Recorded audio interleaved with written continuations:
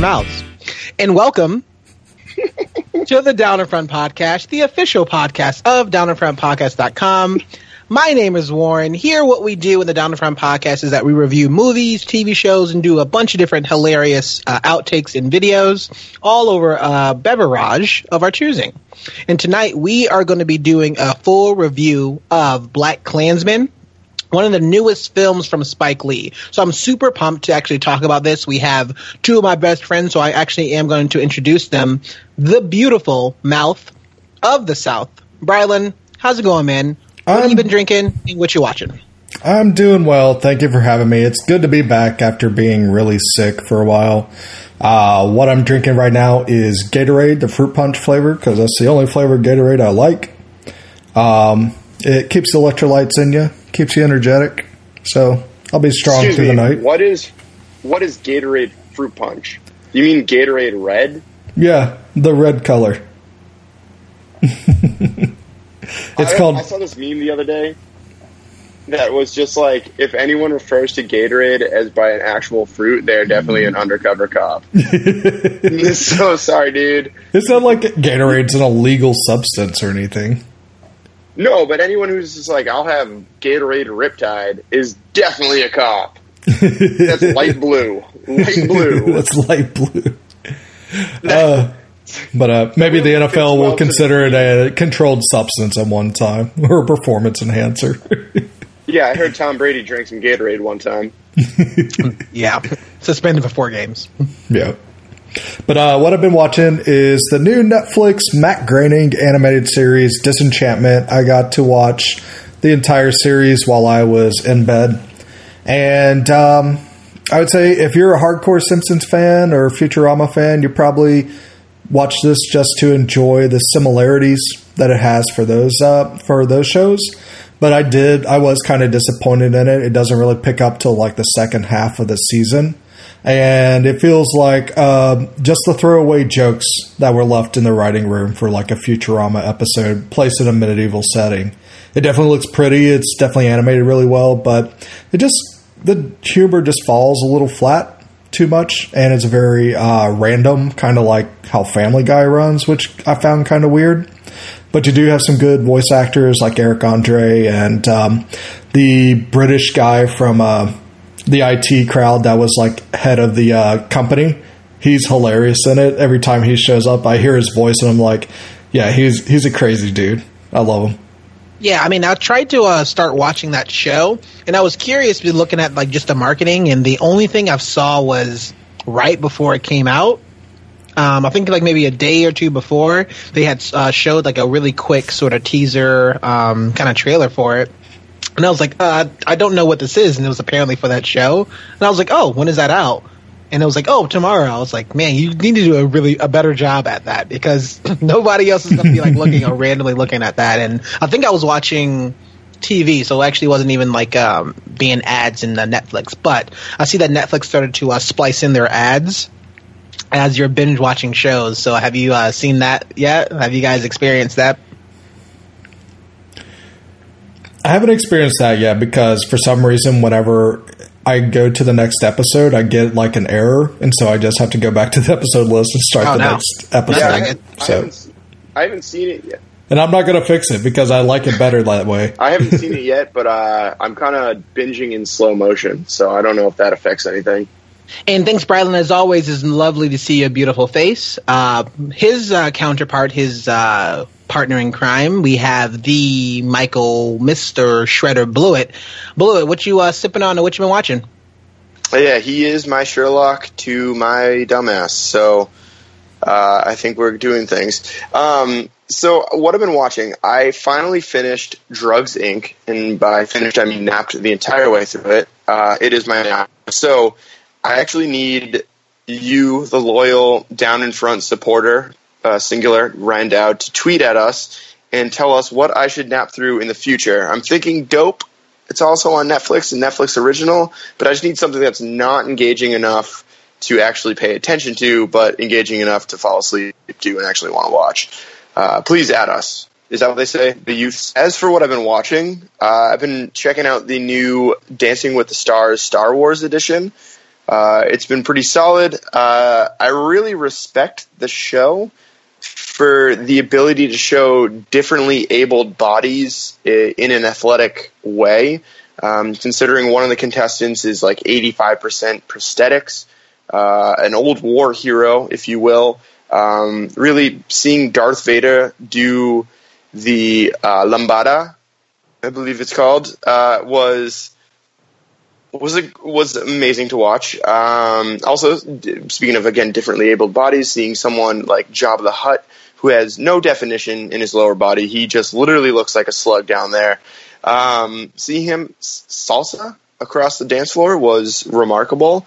I mean, the pretty boy Han Solo is probably going to get it. Maybe a little bit of fireworks between him and that Princess Leia, if you know what I mean. But, it's really interesting to watch. Who wrote this, by the way?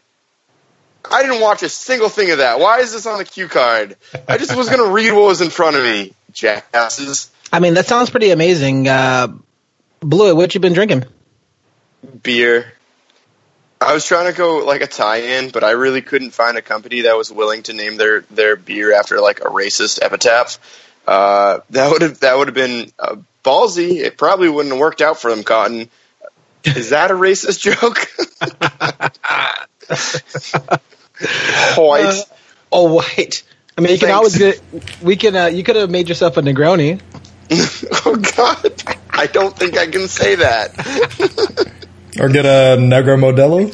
Nope, that's still something I can't. The Irish part of me is just like far too white.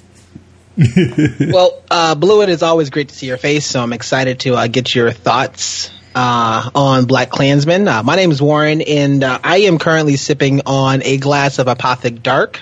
Pretty standard stuff, nothing crazy. I also have, inspired of this movie, I have the Gatorade White. You basically can't even see it in the camera. So, it's pretty delicious. And it tastes like privilege, so that's pretty cool. What I've been watching. Come on. Oh shit! Sorry. Man. So what I've been watching is Blue, to talk about your show that you probably should be watching. If you want to go to sleep to, definitely go check out. Yeah, I would definitely watch Mr. Rogers. That is probably the best show to fall asleep to. It's pretty soothing. It's amazing, and you learn so much. So it's pretty amazing. So definitely do that. I have been watching a bunch of shows, but I would say the biggest thing I do want to talk about is the newest movie with Mr. Jason Statham, who he punches a shark, called The Meg. And guys, spoilers. This movie is actually quite enjoyable. Arguably, I would say this is the best movie since Jaws, shark movie since Jaws. And somebody says that's not saying a lot, and I said shut your mouth, because there's been so many other shark movies that's basically made the genre pretty terrible, I think. And Finding Nemo. That's not a shark movie. You shut your mouth. Not even close. Anyways, I definitely would say go check out The Meg. It's actually a lot of fun. I felt like the movie that knew what it was talking about. It has some comedic sort of parts into it, as well as some action, and it really felt like they set it up, the why behind it. They didn't have like an evil mastermind. They didn't do all the silly things of why people usually would hate movies. And so I think I enjoyed it a lot. So I'm assuming that movie's probably going to make bank, probably worldwide. I'm going to guess maybe 750 million, maybe more, because everybody's probably going to like that movie. And I think it's like the perfect summer movie, although it came out pretty close to the end of the summer. But it is going to be kind of a perfect summer movie, so definitely go check that out. So we're pumped. What we usually would do is that we would normally kind of ask a particular question before, but we're actually going to get right into this actual review. I'm excited because we have a lot of thoughts about it, so definitely go check this out. We are about to approach our spoiler section. So if you have not seen Kkklansman, so it's from the director Spike Lee, this is going to be the section to take a pause. Go watch the movie, come back, and pick up right here. We will see you soon for a full review of Kkklansman.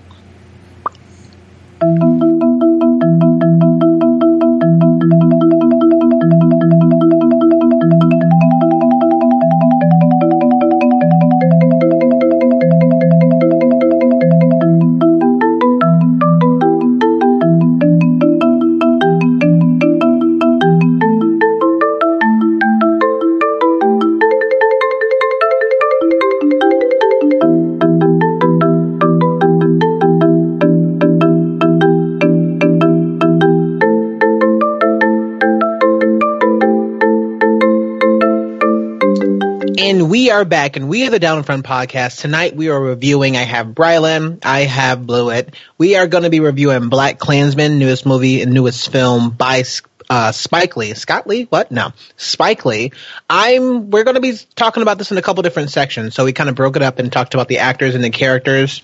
Then we're going to go over to like the plot, sort of the portrayal of like the police force in general. So a little bit of parallels between what was actually shown in the movie itself. And then we'll probably end it off looking at some visual style before we get into our lasting thoughts. But we are in the actual spoiler section. So if you have not seen Kkklansman, we are going to spoil the movie for you. We're going to give all the plot points away. So you definitely want to make sure to hit pause, go check out the movie because it's a good movie. So definitely go check it out. Come back, pick up where we left off, and let's go from there. So as always, I want to start with the beautiful Brylan. And Brylan, talk to me about the characters in the acting of this movie. Yeah, so I'm going to start off with our main character, Ron Stallworth, played by John David Washington, who I did not recognize was Ricky from Ballers, which makes me excited because he does I think an incredible performance here. If you have any of you young gentlemen seen Blazing Saddles? I don't think I actually have, sadly. It's the funniest movie that was ever made, and a movie like that will never get made again. But I stand by that is the funniest movie ever made.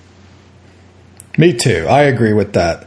And his portrayal of Ron Stallworth in here, because they do set it up to be kind of like this biting criticism with a lot of humoristic wit in it. It reminds me a lot of what Clavon Little did in Blazing Saddles, where he's the smartest guy in the room. He's so smooth and so charming that he just makes everybody else look super dumb. And it's only like the people closest to him in this whole sting operation to unveil any criminal activity by the Ku Klux Klan, that him and Adam Driver come out as like a really great pairing on the police force to make this happen. But he also is able to approach like racial tensions while on the police force, and I think in a very rational, realistic way as well. It's not that he's safe and secure or wins the day, but it's actually approached very realistically by him to say, you know what, there's a lot of crap in the world, and we deal with a bad hand right here dealt with us, and a lot of oppression systemically, as well as just some people that hate us for the fear of wanting to take things away from them, which isn't even a rational fear. That he approaches like, well, you know what? I'm a cop. I've always wanted to be a cop. Let me see what good I can do with this little bit I have. And I enjoyed every single moment he was on the screen, and every single moment he was interacting with any of the other actors that were he was with. I'd say, did any of y'all want to mention anything about John David Washington? Yeah, I'm glad I kind of went into this movie. This is like even more sort of unspoiled, like unsullied, like completely like I had no idea what this movie was about. But I also didn't know, besides Adam Driver, I didn't know who that was in this movie. And I'm so glad that I went into this movie not knowing that he was Denzel Washington's son. That, I think right there, really helped me enjoy this movie and enjoy his role a lot, because now that I know that information, that is all that I can actually see. I've seen interviews, I've seen him talk, and that's all I see. That and his mannerisms of how he's talking, how he brings things up, and how he kind of like interviews and answer questions. I'm like, holy crap, that dude is like a spitting image of Denzel Washington. It's scary, but I'm glad that he's kind of stepping out of his own shadow. I think he always has been, but he's now getting more of a popular role that is depicted of, you know, some things that's actually happening in society today. So I did enjoy his character. I kind of wanted a bit more from his character, because it definitely felt like some things kind of went to the wayside.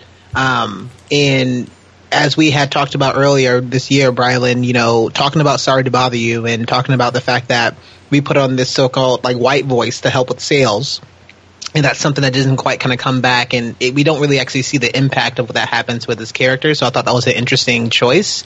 So I kind of wanted something more along the lines of, you know, exactly what he's doing and his actions, like how is that affecting him? And it doesn't really seem like he was kind of torn between being a cop in a society where, you know, in the time in which cops work, either crooked or racist or, you know, committing also hate crimes, kind of supporting that stuff. So I think I wanted to see a bit more from that end. Yeah, I mean, that's a good point to like kind of want a little bit more out of that. But I think the purpose of his role was to make sure that he was that, even though there's all this shit around me on the police force, that I'm not going to let it faze me. And there are moments where it does faze them. So it's good to see that human part of them, that like, hey, as much as you say you're going to be professional and do your job, that like that scene in the evidence room where they're all saying like, can you get me this document for this toad? And they use that term toad, which I'd never heard before, which I don't think they use just necessarily for perps, but it was also for minority perps as well. So they'd use that because he is actually doing that job there. And I think that even though he deals with that shit, and he deals with it to a point where it's like, you know what, I can't stand, especially with one cop, I can't stand this shit anymore.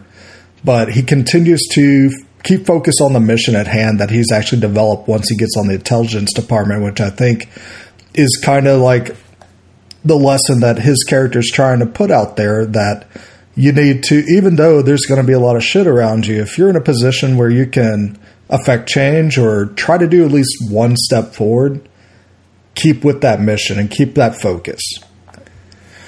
So Laura Harrier, who's Liz from Spider-Man Homecoming, did not realize she's that. amazing at this, and she's totally unrecognizable as well, as Patrice, who is head of the Black Panther Student Council at her university.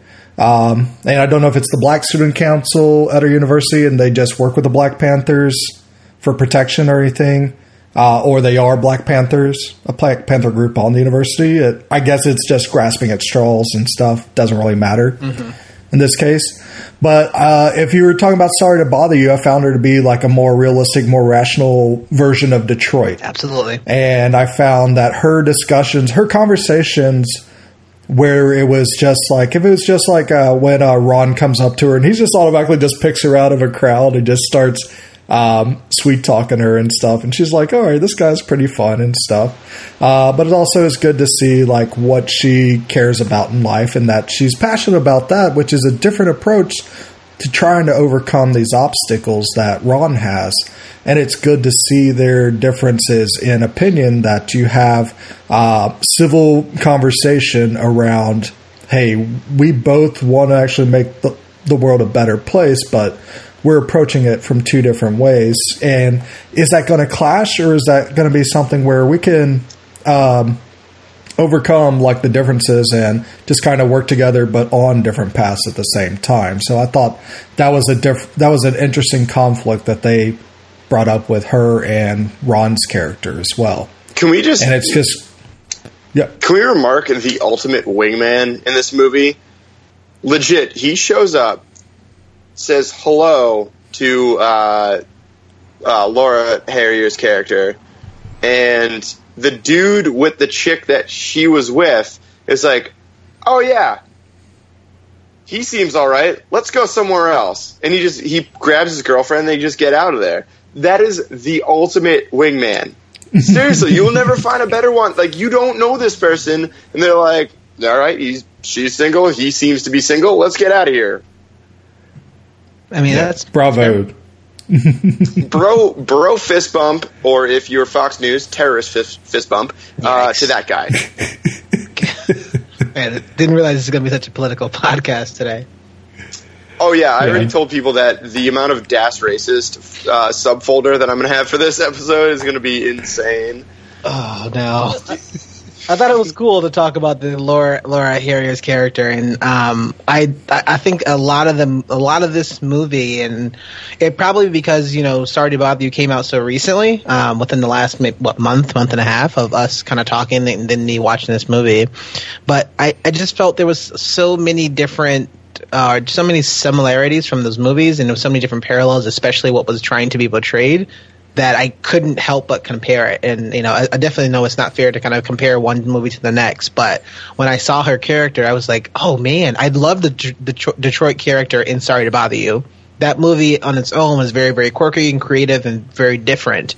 Whereas if you pluck her out of this movie and place her into a more structured or more normal quote unquote movie that we normally would see, then you actually would get this character. So that's a good characterization. That's a good call out, Brylan, of what she was trying to do. And I also like the fact that she wasn't scared to do it. She wasn't afraid about it. And she also kind of spoke her mind about just about anything. And I really think that a lot of her dialogue in this movie was really, really powerful. But I think it becomes just dialogue, and it's like, okay, that's what she kind of believes. But I think a lot of people, like a lot of her dialogue and a lot of stuff that she was believing was almost kind of feeling like, well, this is how black people in that time was feeling. And she's talking to a black guy who doesn't get it. And so I think there's a whole different dynamic that was happening inside there a lot in this movie, that things were just kind of bouncing off of Ron. That I think that was another case to be made of, that's an effective, I think that's effective writing, right? That's effective storytelling, but it's also effective dialogue and acting. So kudos to her. I never got the feeling that Ron didn't get where she was coming from. I think he totally understood it. And it was just a matter that she wants to take an approach of changing the system versus he wants to keep the system in place and weed out the bad guys. And I think that's where the conflict is between them. And I feel that it was handled very maturely and very rational, that they both understood what each one was going for. It's just a matter of like, which path do we take to actually get the result we want? Yeah. And I think it's great that they leave that kind of up in the air at the end, but also they show them also working together at the end at the same time as well.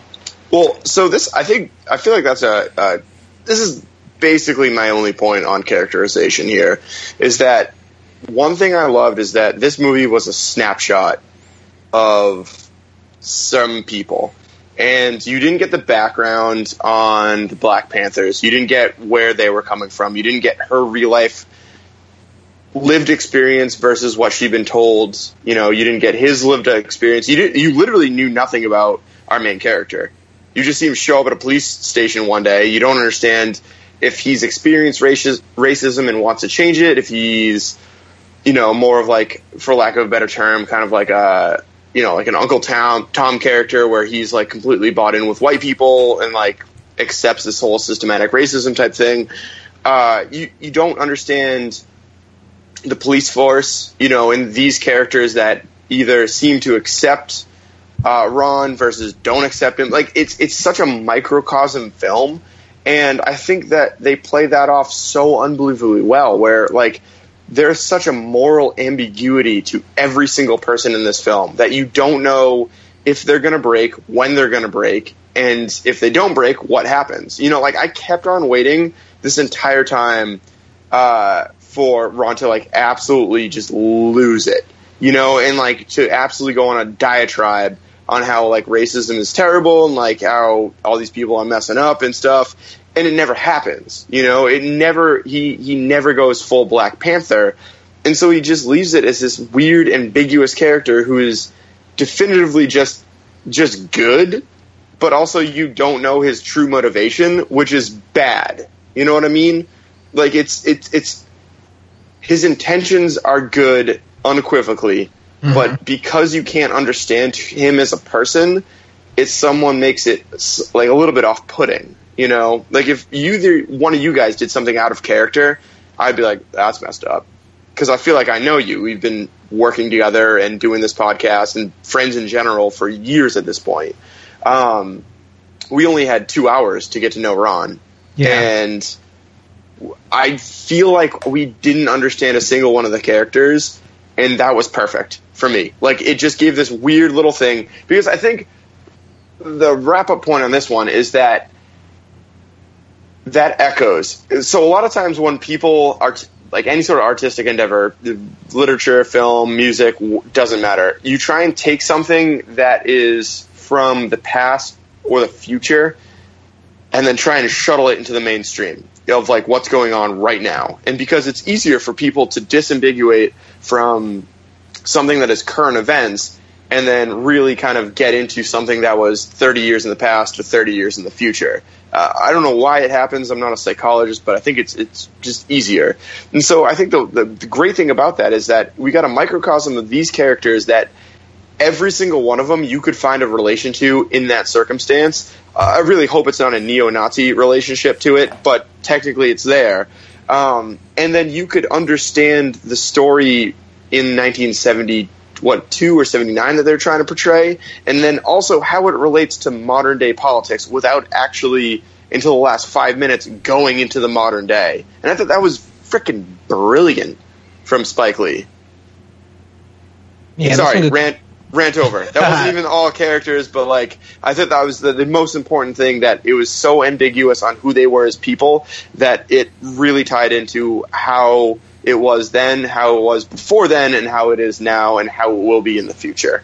I think that's an interesting call out, because I think one of my negatives about it, and I know, Bradley, you're going to start talking about Adam Driver, a character's flip, is in the movie, you know, there's writing and there's scenarios and situations where you can kind of see things that are affecting him as a character, him being Jewish. But he didn't, like, that's how people view him as, but that's not how he views himself. And I think the movie was pretty cool of kind of slowing down that, in not fleshing out, but they definitely kind of like displayed that as an issue, and you can see that it's like affecting him as an actual character. And then there's things that are portrayed in the movie for Ron, of him as a black guy, and you know, even his conversations with David Duke, and how him as being a police officer, knowing that his quote unquote brothers, right, in police are still committing kind of hate crimes to his girl or their friends. It just felt like they had more focus on certain like other characters, although we don't know who they are. But there was scenes and moments and shots that kind of slowed down for his Flip's character and Laura Harrier's character. But it felt like some of the other ones for Ron just kind of went to the wayside for me, and that was just that's what I was kind of alluding to from before. But yeah, I was just kind of a bummer for me, because it looks like it was there in the movie in certain elements, but it wasn't in other elements, and I was kind of confused why. Bradley, what you got about Adam Driver? No, it's just understandable. Absolutely. Adam Driver is Flip. I mean, Adam Driver continues to show like this just natural knack to be an everyman, and just has a great delivery of whatever he's going to say. I mean, He's definitely someone where we're introduced to him as he's a vice cop that goes undercover, and he's pretty much someone that's just like, what's the job? All right, I'll go and do it. He doesn't really care about the consequences or anything at the beginning. And it's really cool to see his character like journey through, like when he starts to get involved in the Klan group in Colorado Springs, that he has this great conversation with Ron in the evidence room where he's talking about like, you know what, I never thought about my Jewish heritage or anything, but the more and more I talk to these people that are just hating on all these races for whatever logic they try to force down their minds in like this essentially brainwashing that they're going through, to where he says, like, now I can't stop thinking about rituals and heritage and different things. And I want to know, like, how much of Adam Driver's lines are improv, because I feel like he's just pulling them out of the top of his head when he's talking to the Klansmen, whenever they're like denying him, like when Felix says, like, hey, show me your dick so you're not Jewish.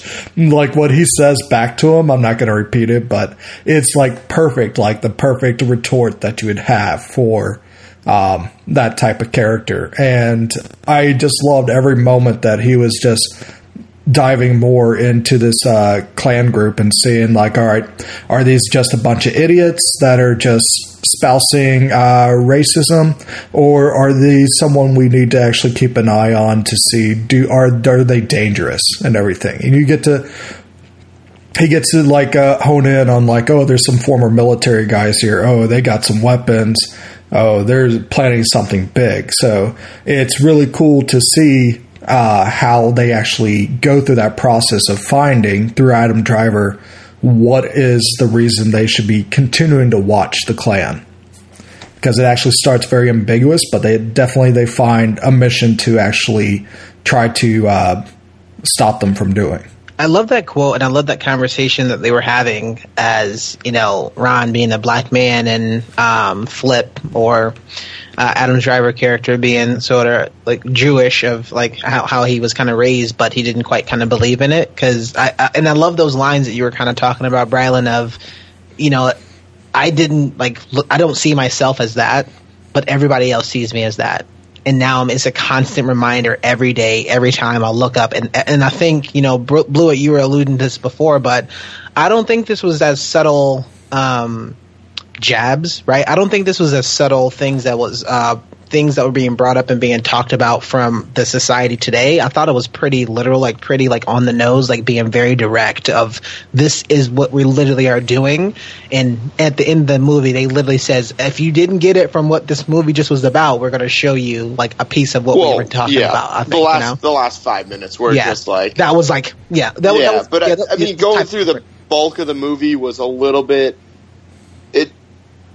it was people were ambiguous. Like, Ron was just not some Black Panther stand-in who was trying to be a cop. You know, like, I don't think he was supposed to be, though. I think he was supposed to be a little gray area, and I thought it was interesting to have Ron as a black character who, at that time, black people and police hated each other, but who really wanted to be a police officer and definitely kind of worked his way up from that, still holding on to his ideals, but still battling between police are good, but not everybody's good. And like, I think he was like smack dab in the middle of being that character of blurring the lines. So I like that element of his character and how it was written.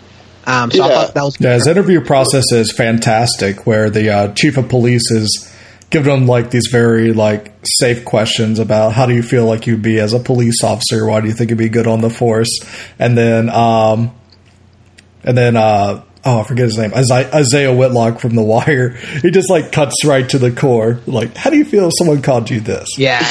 I love the fact that also, if you watch The Wire, you would see that he's like, shit. Yeah. I was like, that's so great. It's so good. So I would like to, I was thinking about this. I didn't think about it in pre-production, but the dichotomy that existed between Adam Driver and Ron, where they...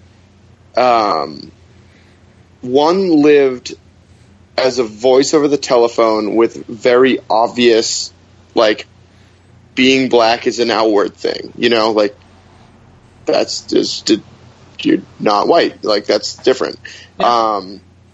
Whereas Adam Driver's character, Flip, he was the real life person with a hidden minority status, you know, like, you can't necessarily tell a white person as Jewish, you know, just by looking at them. And I thought that was a great dichotomy where you kind of like got them to play off each other on what is hidden versus what is, you know, in the public, and how do you kind of deal with that. And I thought that like a lot of it was subservient to each other, you know, like they kind of bounced back and forth. One would echo like this very public thing, and then one would echo this very private thing. and to see them kind of play off that was pretty interesting. This is not fully developed, I don't think, but I guess I'd like to hear from you as the viewers on what you think, or listeners, on what you think about.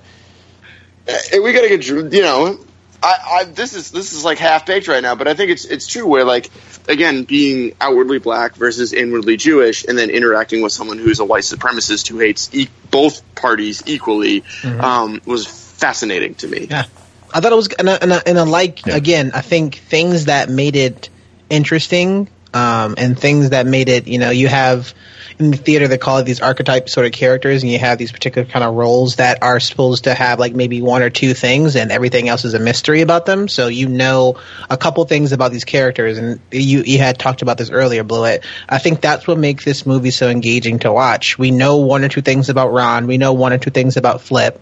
And as the movie progressed, we slowly start learning more and more.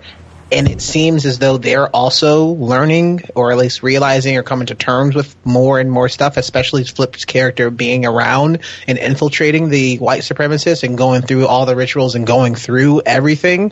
Although it was a lie, he literally had to say those words and do those things. And so it's, I think that was visually, and I think we'll talk about it a little bit later, but visually and how it was being portrayed, I thought that was a really, really cool take to really kind of, take some time for everybody, right? You watch this movie, you take some time and you figure out, how did this affect you? How was it seeping in, and what do you think you would do in that scenario or situation?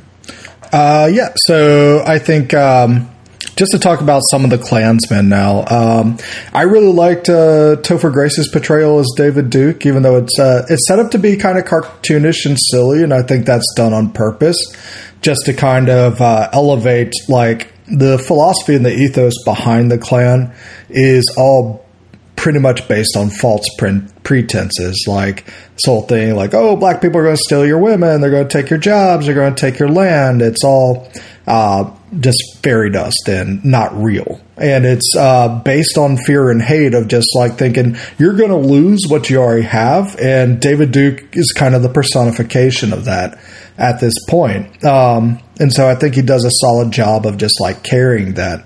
I think also Alec Baldwin should get a mention because he has this opening scene where he plays this guy called Dr. Kennebrew Beauregard, which is the dumbest name ever.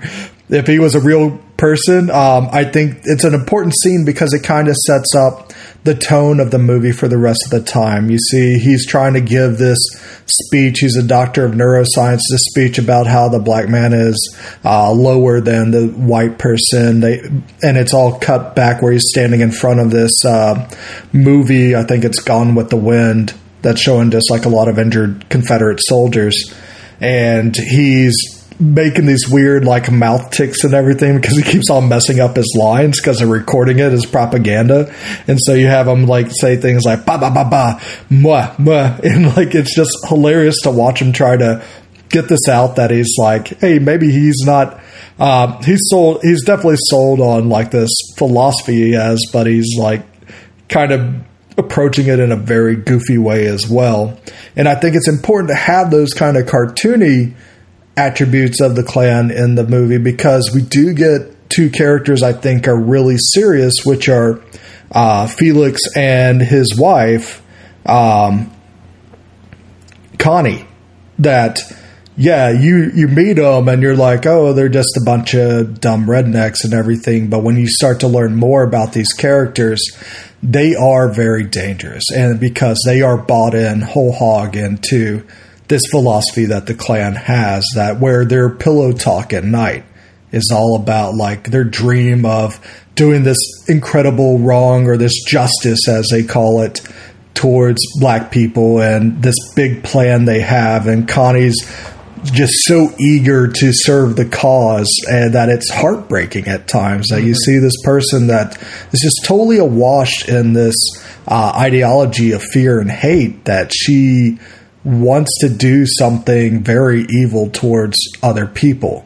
And it makes the movie go from this very humorous satire approach to hey, now we're in some serious business. There's some real stakes at hand now. And they do a great job of changing that intensity in the movie when the plan of the Klan starts to actually be formulated a bit more, and you start to see clearly what it is, which makes David Duke's appearance at Colorado Springs feel like, that basically Satan has arrived in Colorado Springs, rather than, this goofy cartoonish character, because you start to see how he reacts around black people. You start to see how much he's involved and how much he takes in the ceremony and this circumstance, or this ritual that the Klan has as well, and just how they're just feeding off of each other to just be even more hateful. And it does make it's a really cool way that Spike Lee approaches that, I think. I do want to ask this. Has anyone ever seen David Duke and Topher Grace in the same room? Jeez. I don't know. So I don't like this going. No. So, well, no. I mean, that's a funny comment, but like, I'd never. Fun fact: I've never listened to David Duke talk ever. I mean, I know the name. I know who he is as a person, but I've never seen him. I've never heard his words. When they cut to him at the end of this movie, blew my mind how close Topher Grace was. Like, in looks, in tone of voice, in word choice, like, and most of that was just still Eric Foreman. Like, so David Duke, white supremacist, is just basically like a 10-year-old version, or 10-year older version of Eric Foreman. I really hope the alt-right protests our podcast, because that'd be so funny. But yeah, Topher Grace was freaking phenomenal in that role. Like, he completely embraced the weird of that character, but also embraced the gravity of that character. Like, if you took that out of real life and didn't make it a real life person, David Duke is a ridiculous human being. But he gave it gravity by grounding it in reality. Because that scene heavily weighed on me of how well that it was performed with Connie and Felix in bed, talking about like their Felix, Felix, right? Yeah, Connie and Felix, and talking about like their biggest dreams of what they want to do, are talking about committing hate crimes and how that is like that's their life goal almost. But then, like, it's just such a different. It's just so layered. I was like, man, I feel so like uncomfortable and like angry, but then like sad. But damn, they did a good job. But then you think there's such a weird complex of emotions of like that sequence alone, because it's so heartbreaking to be like, man, people. I was gonna say used to be like that. People are like that, right? You just substitute like the word black people for like whatever other person you want to say, right? And people are still to this day like that, and it's a bit heartbreaking. And you know, these are some of the not so subtle things. There's a lot of different language that they talked about the president. There's a lot of different languages that they used in this movie that it's like it like you can. It's not always like, even if this movie was literally about black people because it was called The Kkklansman, it still talks about, you know, the overall why people need to hate people. Like, you don't need to do it. And so that scene was like very, very powerful, and it like definitely made an impression on me. Yeah. I would say another powerful scene that I thought was amazing was the scene playing during when the Klan are having their ritual is the Black Panthers listening to Jerome Turner, played by Harry Belafonte. And it's good to see Harry Belafonte. He is a legend, and he brought all the emotion and just the power you needed in that scene to make it work. So great job by him. And last person I'll mention is like Flip's partner looked kind of like Steve Buscemi. Funny thing, he's Steve Buscemi's brother. I thought it was great. I saw that. I was like, oh, no way. Oh, yeah, you kind of look at it. Oh, okay, cool. I still think that role should have been Steve Buscemi. Like, I'm pretty sure, I still, to this day, I think that was supposed to be Steve Buscemi. But going off of some of your thoughts here, Bryland, of obviously I'm going to be agreeing with you. The couple things that I wouldn't necessarily add, you know, there's another character. So this was played by Corey Hawkins. So he played Kwame Ture, brother Kwame Ture, and he has that speech at the, you know, the Black Panthers rally that I think I may allude to this one a little bit later on, but like the visual elements of that speech, but how powerful that speech was about just kind of giving hope. And, he talks about a lot about like kind of rising up. And I think during that sequence and during that scene, like you can see people's faces were appearing, right, as a solid black background, but then people's faces would appear as they're kind of talking to those people. And then you see Ron, it slowly seems to be like, I felt like things were kind of seeping in. I thought, right? It doesn't look like it was, but it definitely felt like things were affecting him. And that will probably be like one of the other powerful scenes that I would talk about this a lot. I mean, that sequence, and I think this movie kept doing it a lot of, they would do some comical, there was something a bit more lighter, and they would kind of change a bit of the genre and the style of the movie, but then it would like definitely kind of zero in and kind of focus on some of these moments. And the moment with Harry Belafonte, and then the moment with Corey Hawkins' character, and then the moment with Felix and Connie in bed, like there's a lot of different things that continue to keep happening because it like, hey, this is really happening, right? I think they want to have a message even at the end, right? The I wouldn't call it a montage, but the showing of what happened in Virginia, and so it's just like these things, like I think there was a purpose. I'm curious to like time these out in the movie, by the way, but like these things were a purpose, and I think that was like very, very impactful. So it's pretty cool. Yeah, and the Kwame Ture speech is cool because it's not just about like anti-governmental system or very political. It's also about like what does it mean to be a proud black person in America? How are you going to? What are you fighting for? Kind of thing. Where like if we took a real life situation, if you ran into someone like that, if you ever run into someone that's saying like, why do people are all passionate about this Black Lives Matter movement or anything like that? Why does it matter so much? That his whole reason about like what's beautiful for a black person is totally different than for a white person, because hair's different, skin's different. It is difference, but it's also something that needs to be given same consideration as well. That like during that time in the 70s, you probably had a bunch of black kids and they're like, I want a Barbie doll, and their parents probably bought them a white Barbie doll that doesn't look like them at all. Mm-hmm. And so what type of message is that sending to that kid? And there was even like a test, like a psychologist did something like that. It was like they had a bunch of black kids get in a room and said like, all right, pick the doll you think is beautiful. And they always would pick the white doll. Yep. So they didn't even have a realization of what black beauty is. Talking about black beauty, talking about pride, I think the speech itself is instilling confidence, right? It's extending pride. It's instilling the fact that you have to be proud of who you are. As human nature, you be proud. Like he says it a lot of being proud, like rising up, meaning, put more action to yourself, like feel free to like love yourself for who you are and what you look like.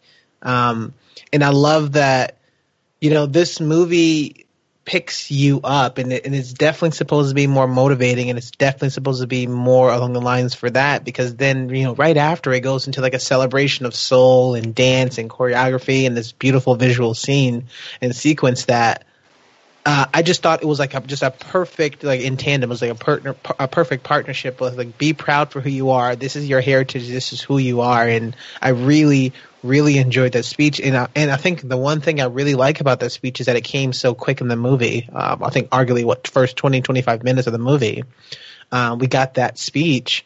And so I thought that was a really, really nice touch to where the movie went from after that. It's always like a nice reminder that says that, love yourself, right? Like, especially for you as a black person. And although the world may not necessarily say that they like you or they like what you look like, don't worry about it. Like, you be proud of yourself and be proud for who you are. And so I really, really took that away from this movie.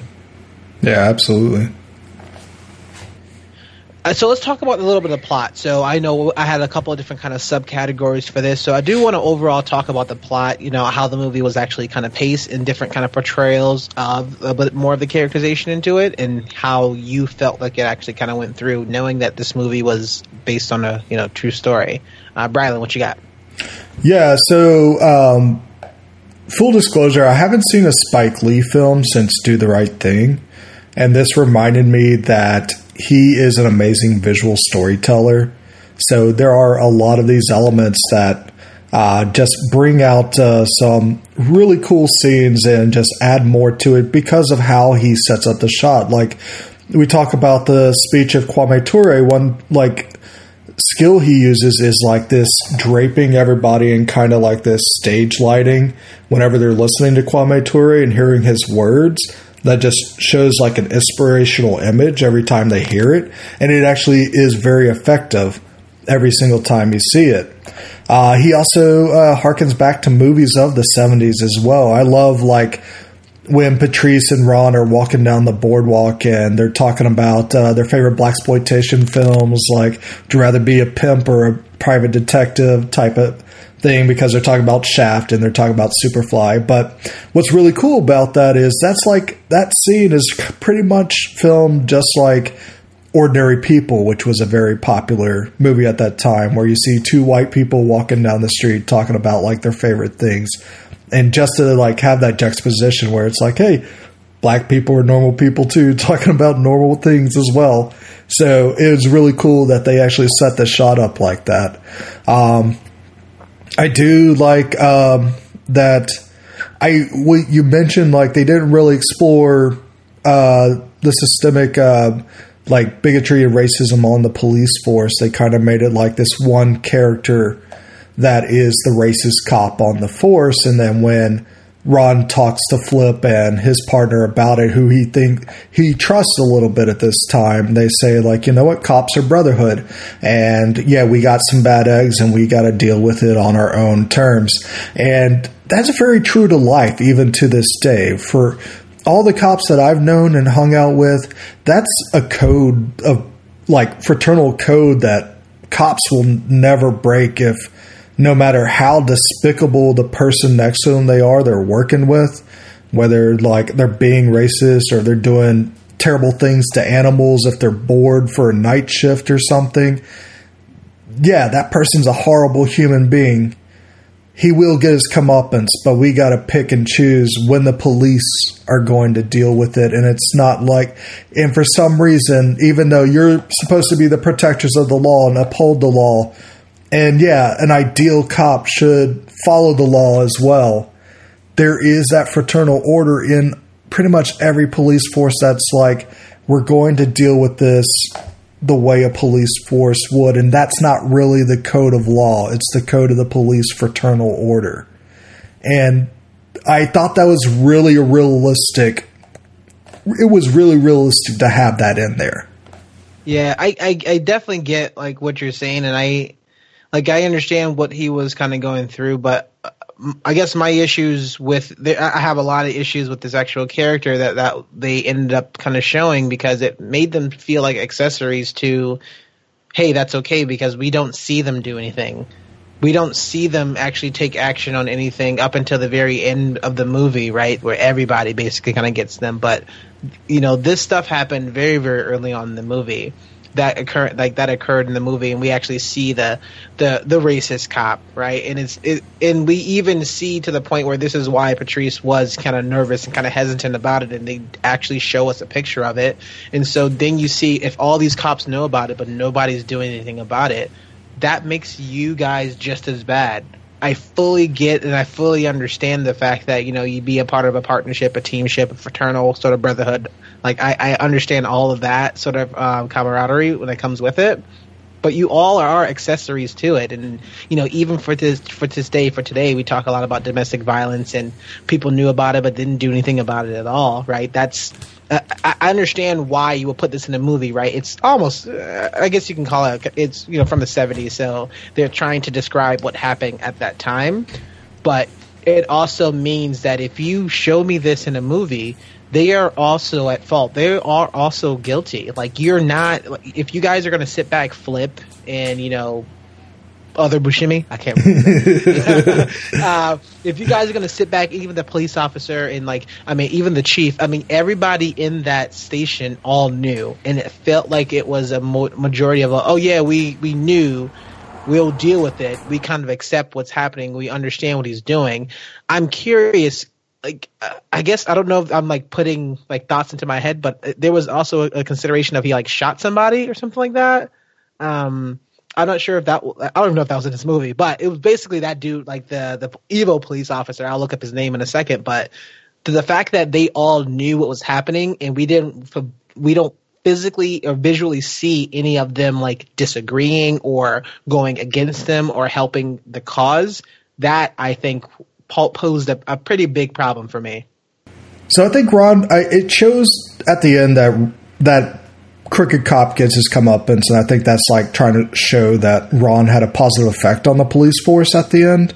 But even though, and because he earned his place, even though we see the reality when the police chief tells him that he's got to get rid of all the documents about the Klansman because other hands have gotten involved with it, it's become more of a political matter, which is, kind of the reality that they have to deal with at times. But it's interesting to see that he goes against that rule too, because he knows it's the wrong thing to do, which is good. But I like the little sting they have to actually capture the racist cop, where he's just hanging out in the bar with Patrice and him, and then he's just wearing a wire just so the police chief can hear it. It might feel a little too tidy, but it's good to see, hey, let's try something else. Like you said, let's try something a little different to make it happen. I completely disagree with that, only because it glorified the fact that everybody sat around and chose not to do anything.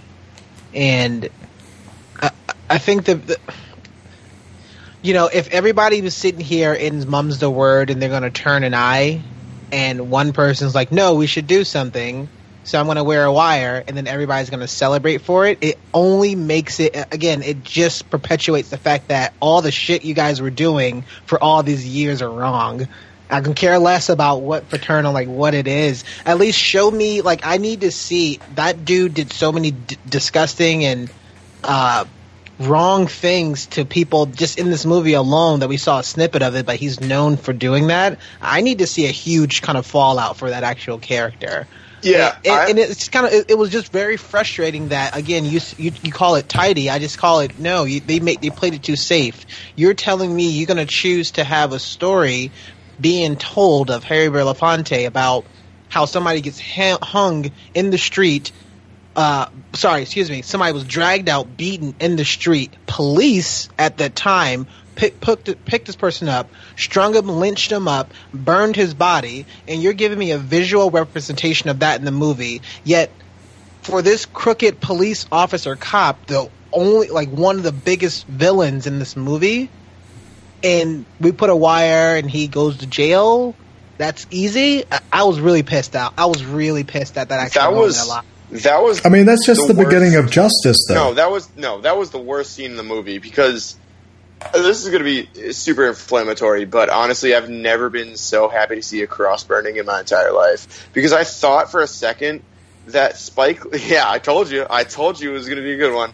I thought for a second that Spike Lee was going to cop out and make this a happy frickin' movie, and have be like, oh, the racist cop gets a thing, David Duke gets punched by some anti-fascist, idiot that's been somehow 30 years before that whole movement started. Everything was going to wind up and go ahead, but it's it completely counteracts the message of the movie, where we started this thing 40 years ago and we're still at the same frickin' place. It's just cyclically repeating. I frickin' hated that scene.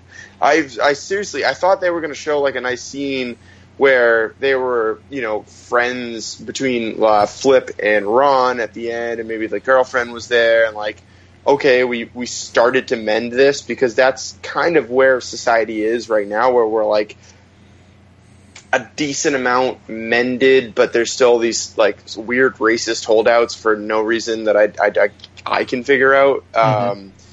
And so I thought that's where it was going to dump us, but it gave us this like weird cathartic, just like, yeah, we got the racist. Racism's solved. We got we're done. Him, guys. We're good. Yeah, like it's. I didn't get that from that at all. Totally. So I think that totally gave that. That's exactly how I felt, and I think as I was watching this movie, we're driving home, and Emma was like going off because it was such. Like, that's how she also kind of gathered from the movie. And I think the couple of people that I've talked to so far, because arguably I don't think not many people I know so far seen this movie, but they definitely got that element from this. Is like, oh, cool, we got the only racist cop in this police force who just so happened to have ties to KKK. So I guess that's very convenient, right? We're good to go. We're fine. But then the movie itself, I think one of the very next scenes shows the cross burning, and in the movie there is a line that says there has to been a cross burning in months or something like along the lines of that, and so it ends with the cross burning, and then you get this huge sort of depiction of what's happened in Charlottesville and all this shit. So I was very, very confused. I almost would have completely cut that scene out of the movie entirely because I just don't think it. Which scene? Well, I think all that scene. Busting the cop. Yeah, the busting the cop, and then directly kind of after that. I kind of didn't hate the cross burning scene. No, that's a weird thing to say. That's so weird. Scratch that. Let's edit that one out. No, I didn't hate the scene. I just hated the section before. Like, right. I would say with the cop being busted and all that shit. You need to cut that out because there was things that led from that sequence to the cross burning and then everything else after that. Yeah. No, I think it was a completely divergence of the actual movie. Great movie, by the way. Right. But it was exactly. And so it really it still bothers me because I sat there was like, when the fuck did this become a happy Yeah, it was never a happy movie. This doesn't make any sense of what you're trying to do. The entire components of the rest of the story that you've told so far does not match this scene at all. And then they get, unless it was on purpose for them to kind of put this in the movie, that's the only reason to kind of explore the dialogue between people. But that scene right there just didn't make any sense. I really, really had some big issues with that. Warren, I feel like this is the first time in 2 years that we've agreed so much on that. That scene was trash. And again, it was just so happy. It was like, oh, we got him, guys. We're all friends. Racism is solved. White people and black people and Jews are like, I don't think that's the point of that scene at all. It just seemed like everyone was high-fiving each other like a freaking South Park scene. Of like, we got him, guys. We got racism. We arrested him. Well, it's take place in Colorado. No, I know. Officer Barbrady was there arresting racism. And so, but it was, it was so out of place for the, what we were talking about before with the moral ambiguity. Like, that scene was so much, so unbelievably one-sided on the we got racism that there was no there was no weirdness about that. It was just a right scene, and the whole rest of the movie wasn't right.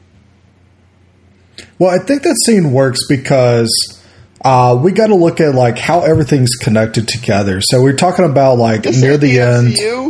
Get out of here with that. Shut up. Not continuity, but in terms of tone of how the movie is told.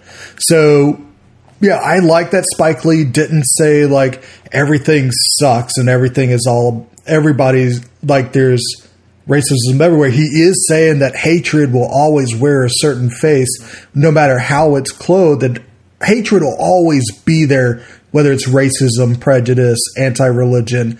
It's always going to be there no matter what you do. And I think that's why that scene is important, to show them, hey, we did complete this one little thing, little drop in the bucket, one minor baby step.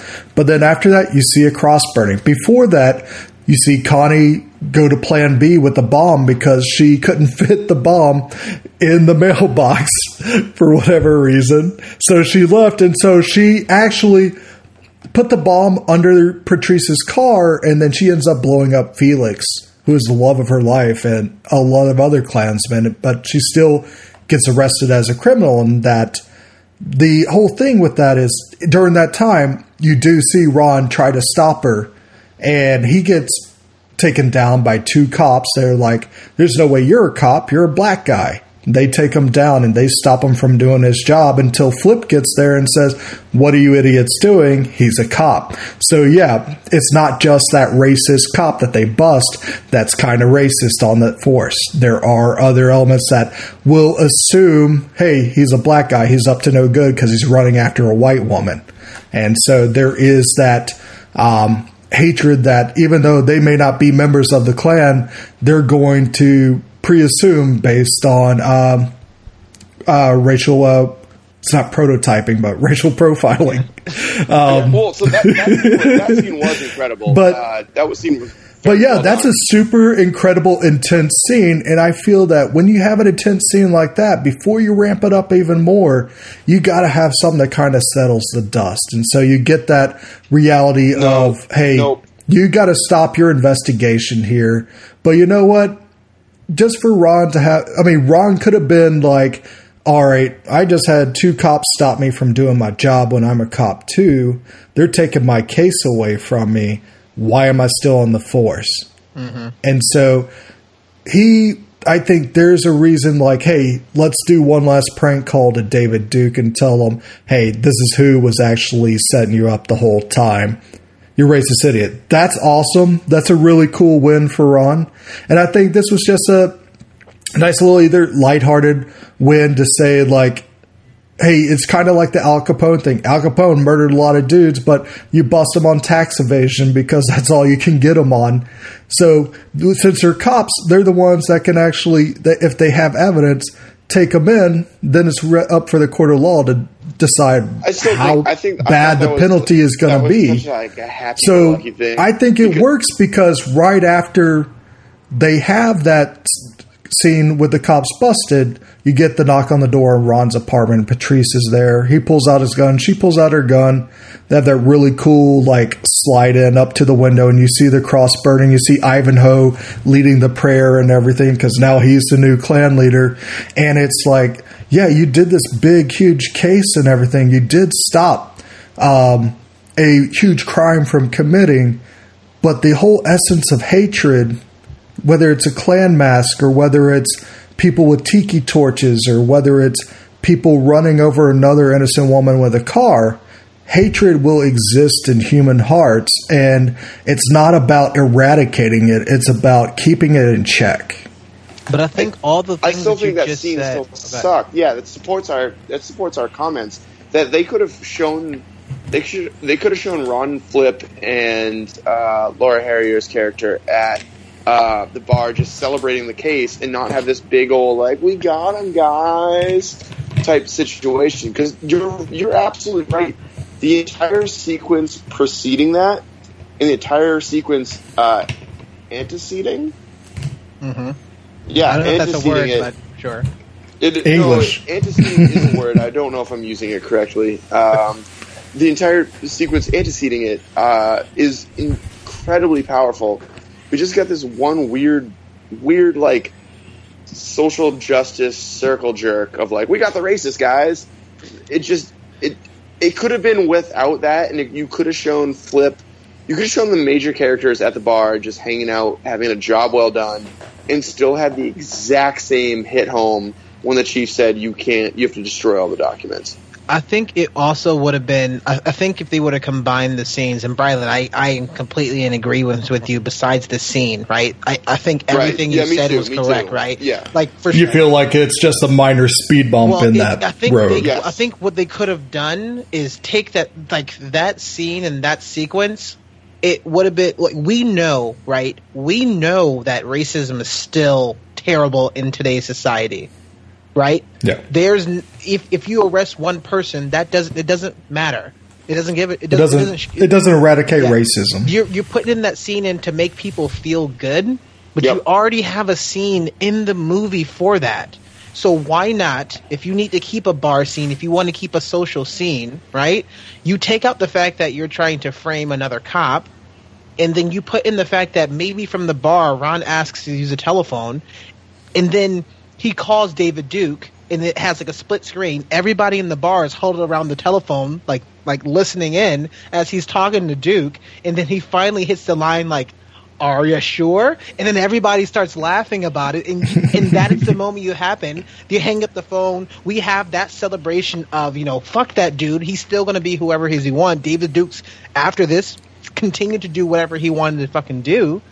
Then we see the scene of the cross burning. And that is literally the epitome of arguably they made some steps or made some giant leaps to do something right to get these people out, but racism and hatred will always wear exactly like you said a different face, and so it doesn't matter.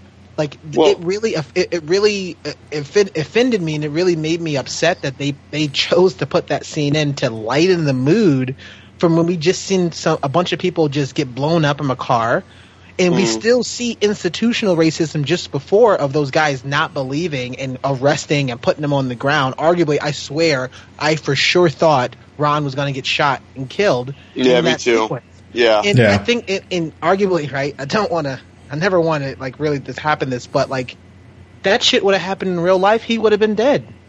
Let's be honest, man. He has a gun, he's running after a white woman. And fucking people and children died last year about it. So I have really big issues with them showing the redemption of the police force. I think that's how I was kind of titled. I was like, wait, hold up, what the fuck? That scene there just doesn't match. Again, all the other stuff that done. It doesn't play to that. I don't think it plays that strongly as we beat racism scene. That's my whole point. It totally did. It totally did. It doesn't feel like that to me. At no point in the movie were we to believe that the master patrolman Andy Landers had anything to do with the relationship or ties to the KKK. And so we're looking at this character of, this is a racist police officer because racism exists. The KKK exists because they're assholes, whatever you want to say, all the negative shit about them. So now this scene ties everything together in a tidy, a nice knit bow. And it's we have both of these errors that we've already brought up into this movie. And the best way that we're going to resolve it is, we'll arrest them. And I was like, but that's not going to solve anything. I just had a lot of issues with that scene. That scene infuriated the shit out of me, and so maybe it doesn't affect me that much because it's not the end of the movie. Yeah, that's true. There's more that happens after it. Yeah, but at the same time, it's just, if the movie ended there, I'd be like, "This is bullshit." Yeah, but why have it in the movie? I'm looking at it, and Spike Lee Spike Lee, the writer, they put this movie in. Even the cinematographer and everybody who cut this movie, they chose to put this in the movie for a reason. Everything and anything in the movie, in a play that they put on screen, is put in for the reason. Yeah, so it watered it down. It totally watered it down. You choose to put this in the movie. You choose to splice this in after a sequence of people are dying from a bombing, and you see institutional racism, and then after this scene we see all the other stuff, him calling David Duke, and then the cross burning.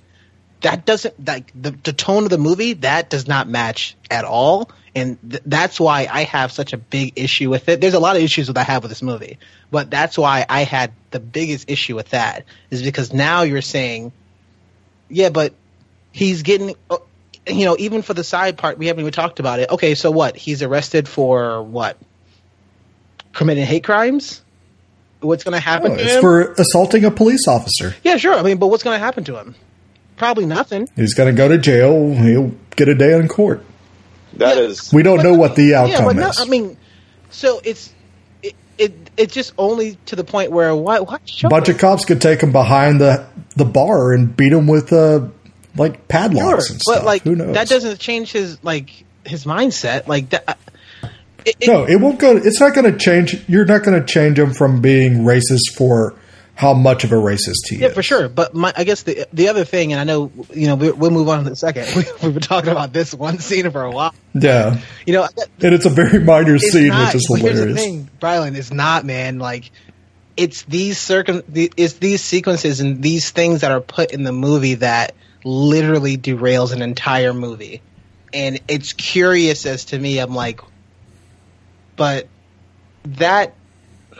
What? I'm very, very confused, and I guess the fact that it ties back into Flip's line earlier of like we protect our own, right, and we'll handle our own in house, and all that stuff about the camaraderie, but we don't see them do anything. We don't see them do anything. The entire movie, we don't see them do anything about this cop that they know is sexually harassing people. They know is a racist cop, and so in this sequence now, like.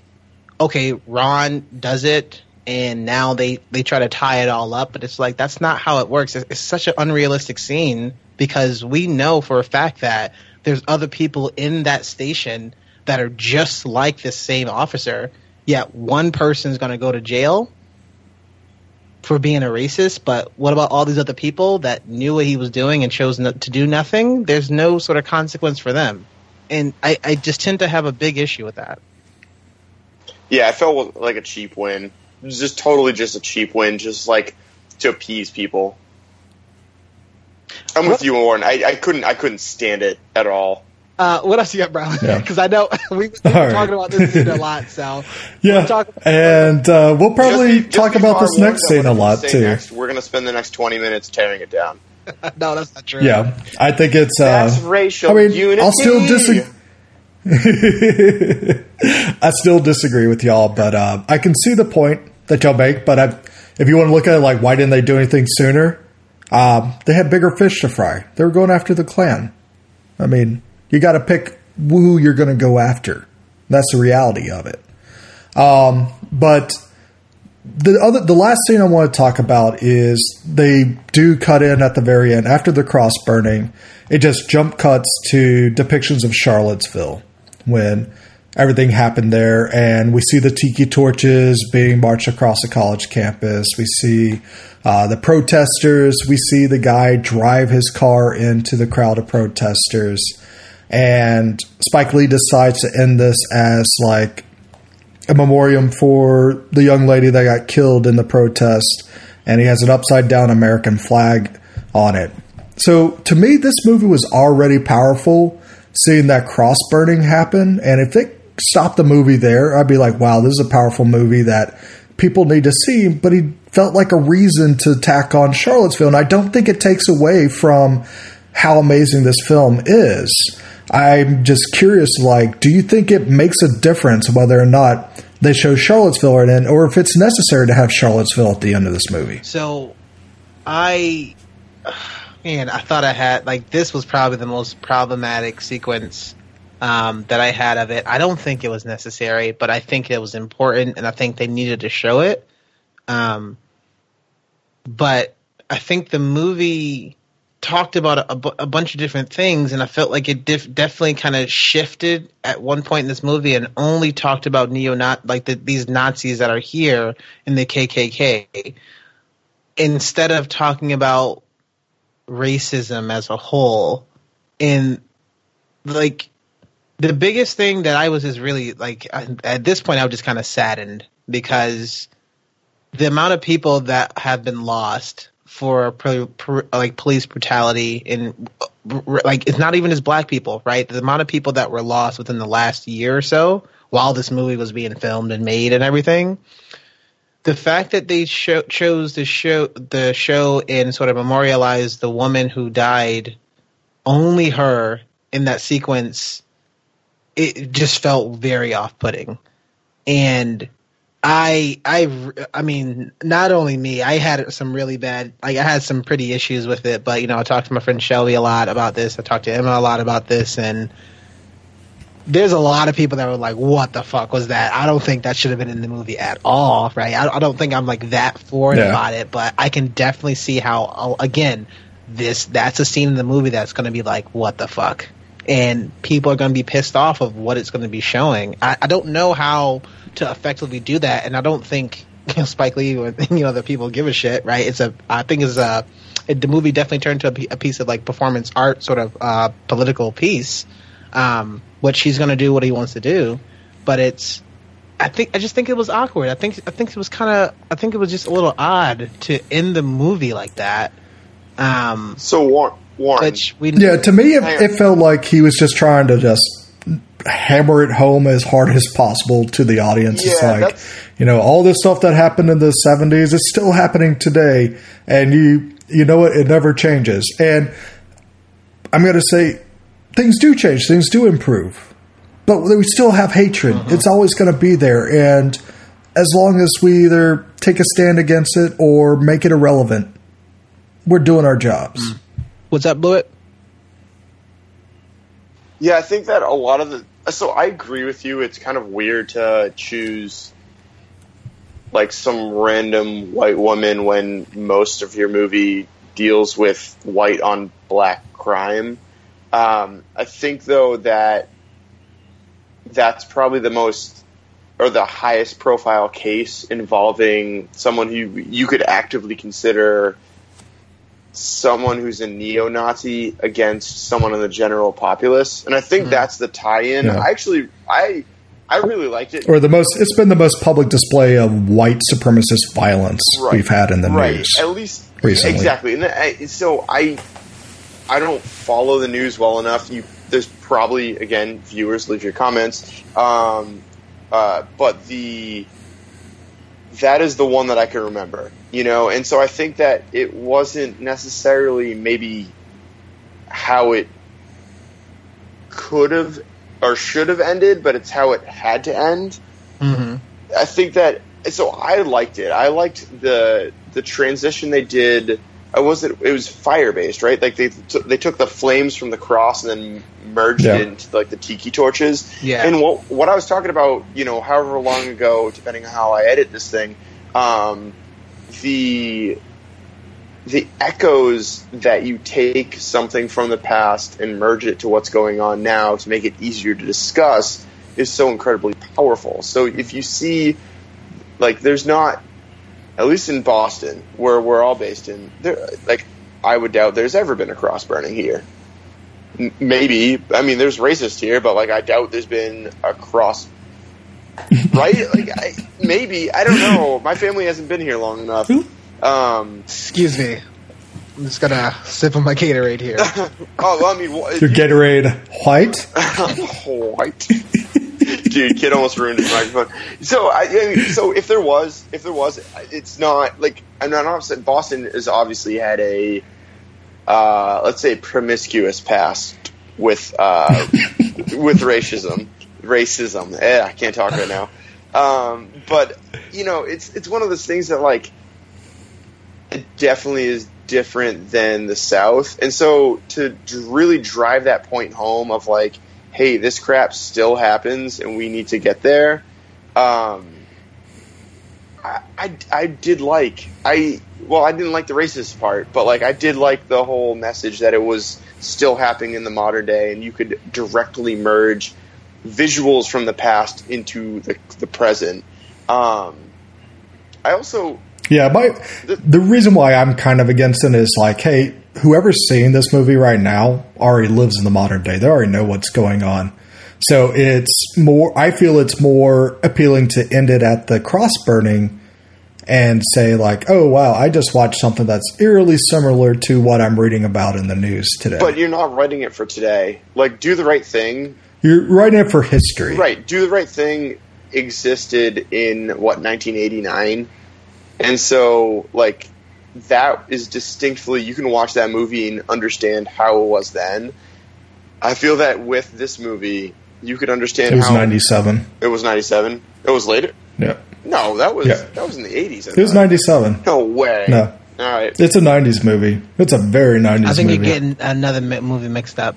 But no, fair enough. But I liked how it echoed with this. Also, this is going to sound, I think, a little bit weird, but I feel I'm fairly controversial the entire podcast.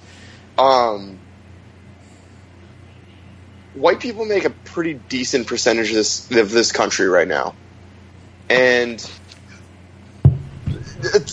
it's majority population. Yeah, but that's not controversial. I'm no, population densities or population demographics are not controversial. So clearly, this movie has a point, a good point, that white supremacy is bad, And I think that the easiest way to drive it home is to directly show that white supremacists and white supremacist groups do not care. It's kind of like Clayton Bigsby divorcing his wife for having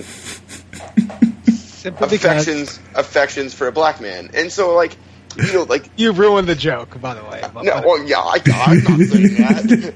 Brylan's going to be the one that's... I said this in the pre-pro. Brylan's the hard R. But, like, the thing about it, I think the easiest way to win support to your side is to, like, make it as wide or mainstream as possible. And so to use a situation where a white lady was killed to appeal to people that might be like, all right, well, I'm in the center of things. I'm a centrist. I'm a moderate. Like, I vote Republican. I vote Democrat. It just kind of depends. To use that situation to really expose the hypocrisy that is like the alt-right or neo-Nazis or white supremacist groups, I think will, in the end, garner more support to the central theme of the movie. I guess that's the controversial part that I think will be part in that. Sorry, go ahead. Yeah, I mean, and you were right. Do the Right Thing is from 1989, by the way. But yeah, you were right. I was wrong. I'm sorry, blew it. But I think the He Got Game was in the 90s, which is great. Jesus, Shadows War. Anyways, I think the thing that is a bit confusing to me was just in the movie itself, it definitely depicted, you know, obviously a lot of KKK members and Black Panthers.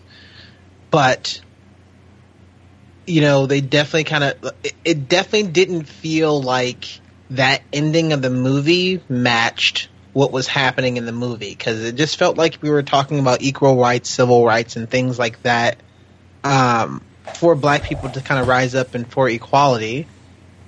And then you show a sequence at the end where I just don't think they needed to have a focus on the woman who died. I think they need to definitely kind of talk about it and talk about how much things have changed, right? It's obviously not black and white anymore. I think that sequence at the end probably needed to show that. It's not black and white anymore. It's not black versus white, anymore. It's now this weird-ass fucking group of people that's going to choose to hate for the sake of hating for now everybody else. White, black, like Spanish, Indian, like you name it, you're going to throw all the races and you throw all the mixes in there to show that it's basically the world versus these people. And I think that would have been a progression of, again, hate will always have like a different face. Like now it's to the point where we are among the people of, these people are fucking weird. Why are they hating people for what? Like what sort of Nazism that they're trying to do this time? And so I just thought it was kind of strange it just felt like it was a shift. And I guess my biggest issue was in the movie they talked a lot about cops and police brutality and the shit that was happening, to then it transitions to just neo-Nazis and KKK and the police brutality and cops, which has happened so much in the last year, 2 years, however you wanted to call it. They just didn't seem to give a shit about it. And I really felt some pretty big issues with that, because it felt like that was the one thing that they chose not to talk about, or they just didn't want that. That's not the story that they wanted to tell. And so it definitely kind of bothered me. A lot of things bothered me for this movie. Again, I know I said that before, but like the ending sequence, I was with it. I'm like, feel free, like, please do something that's going to outrage people, that makes people upset, so that we can talk about it more. Yes, do that more and more. Please do. Yes, but let's show an actual depiction. Let's show what people are happening, because I think they even saw. I think they should have shown basically everywhere and anything that was happening all over the world, and show the fact that, you know, you have this group of people that's all different colors, races, sizes, and everything, versus these Nazis. Like, I think that is what should have been shown, but it just definitely felt like it was a memorial for the woman who died, and it felt like, well, what about all the other people who died? And that's what I felt pretty upset about. Yeah. So. Are we ready to wrap this up? Yeah.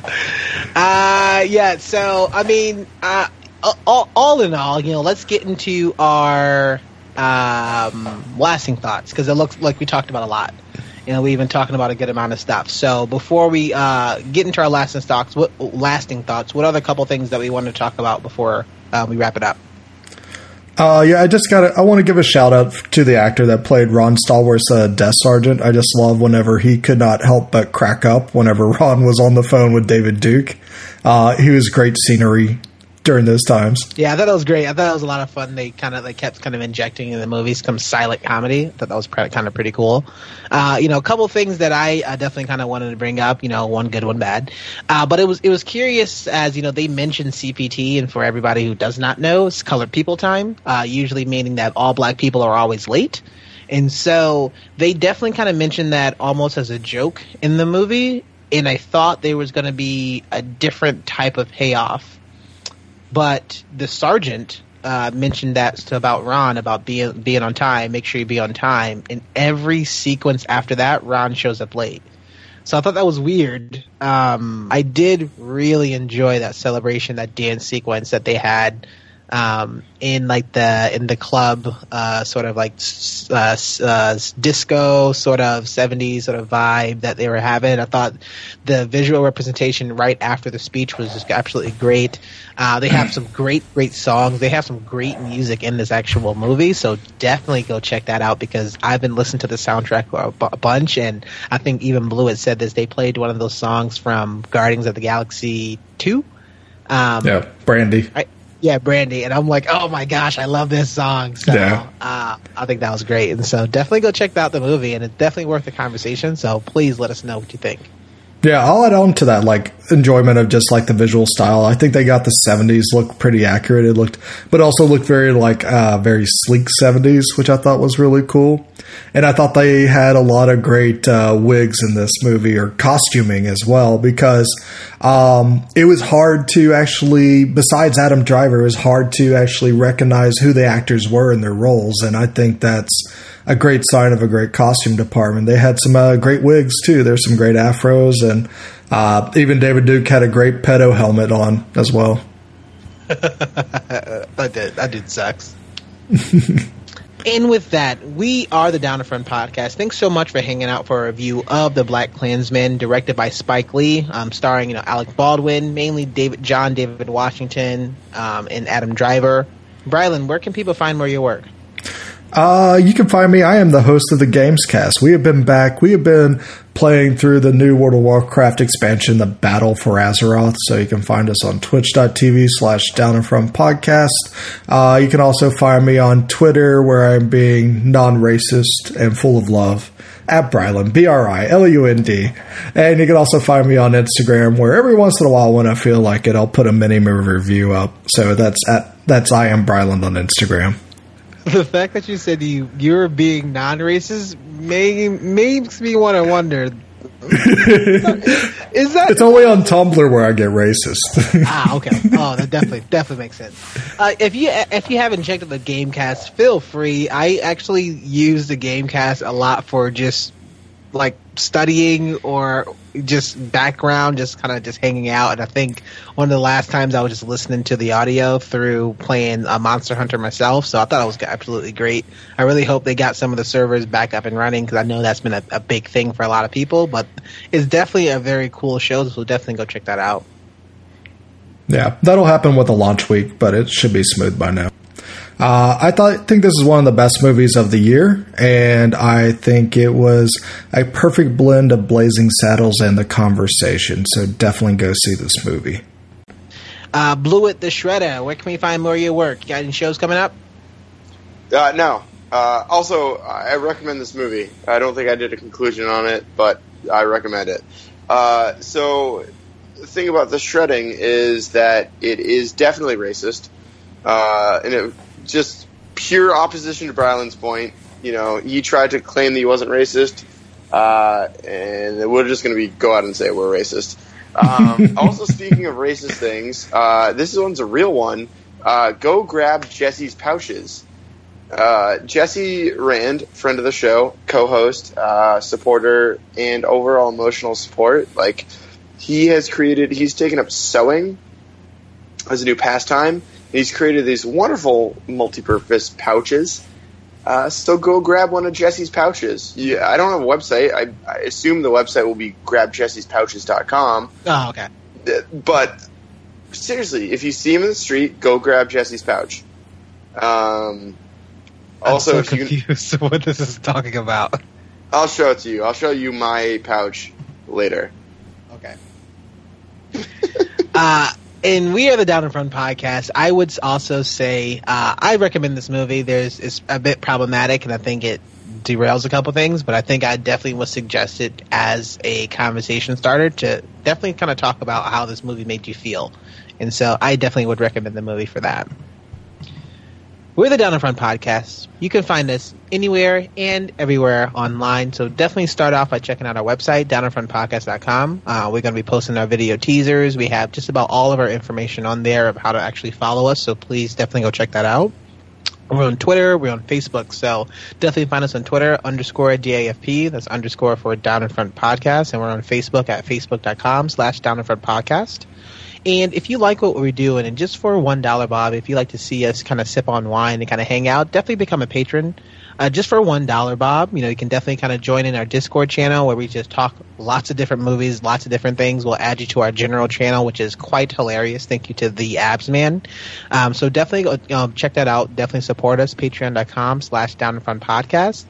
And I would say we have a pretty cool SoundCloud account where Blewett puts a bunch of original pieces of work, and so he's been posting a bunch of our.